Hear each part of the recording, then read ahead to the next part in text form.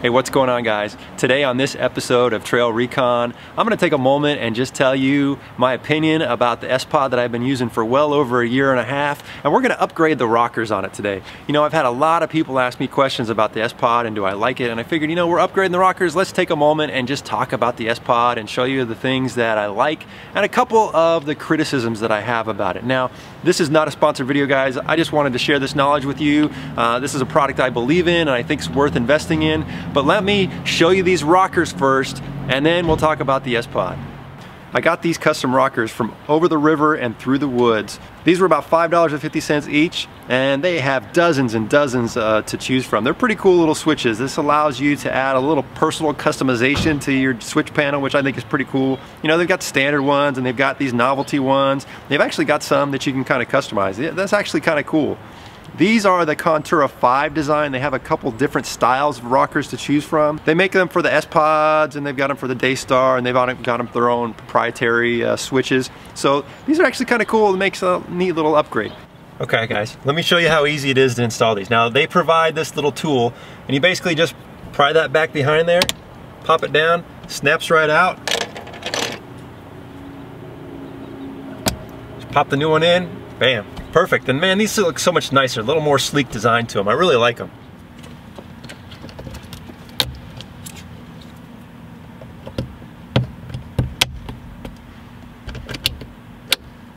All right, guys, that's it. That's a simple, easy upgrade. And man, look at that. Just tell me that doesn't look more stylish. And now it's a little more personalized. You know, it's a little bit conversation piece when folks hop in the Jeep like, what's that passenger eject button for? You know, that'd be kind of cool, man.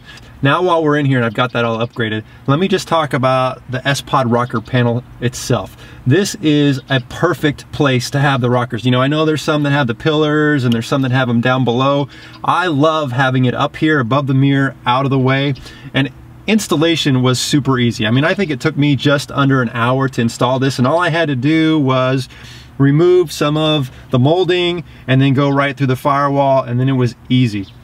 My only criticism about this rocker panel is, you know, I got the single LED switch, which means only gets light on the top. I don't get the bottom one lit up all the time. So at night, when my lights are on, I can't see, so I'm kind of fumbling around trying to figure out which one is it. You know, I'm kind of reading by braille a little bit. So if I was to do it over again, I would spend the money and get the dual LED so you can actually see what each rocker is at night and you're not fumbling around, and then you light it up and it's all good to go. I did contact SPOD shortly after I bought this because that was my biggest complaint, and I said, hey, can I get an upgrade? Is there a way to fix this? And they said, absolutely, send us the unit for 95 bucks. We'll upgrade it to the double LED and we'll send it back to you. And I thought, man, that was really cool. It was great customer service. The truth is, though, I just didn't want to pull the whole thing out and be without my SPOD for like 2 weeks and have to worry about it, rewiring all my auxiliary stuff. So I never really got around to doing it. Maybe one of these days I'll do it because it really probably is my #1 complaint about the SPOD. So the rocker's done. Let's go take a look at the module.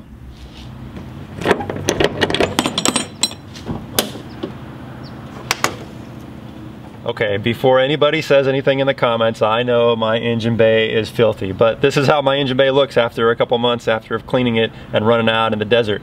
So look, I love having the SPOD. Man, it is a centralized location for everything. I got all the relays and fuses right in one location. I don't have a bunch of wire looms running all over the place.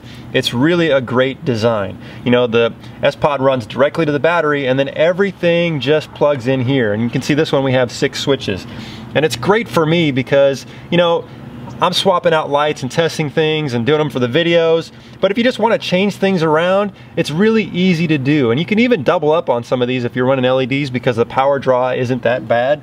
And it did come with this bracket, which is built in for the JK, which is perfect. I mean, this thing just fits nicely in here. You know, they do make a couple models for older Jeeps. They make them for a couple versions of Toyotas. And they also have universal versions, and I'm really looking into the universal ones because I want to put something on the Project XJ Overland that we're building, because this is something that I'm definitely going to have in there. I love having a centralized location just to hook everything up.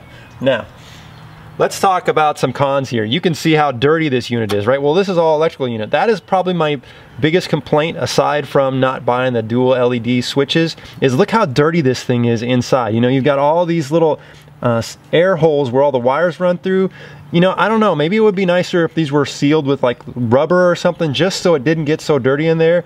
What I do is I just get in there with a airline and I clean it up every once in a while just to make sure that it's not getting filthy. So I hope if you're deciding whether or not to buy the SPOD unit or not, that this video has kind of helped you out. I can say that I personally recommend it, and I recommend those little switches, man. They just kind of are a nice little custom upgrade. I really like it. Hey, look, those of you that are following the channel, you know that Project XJ Overland behind me.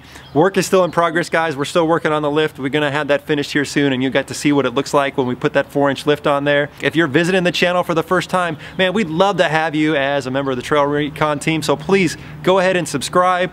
And look, if our videos have helped you out and you want to support us, you can head over to trailrecon.net and you can pick up a t-shirt. 100% of those proceeds get invested right back into the channel, help us do better videos for you guys.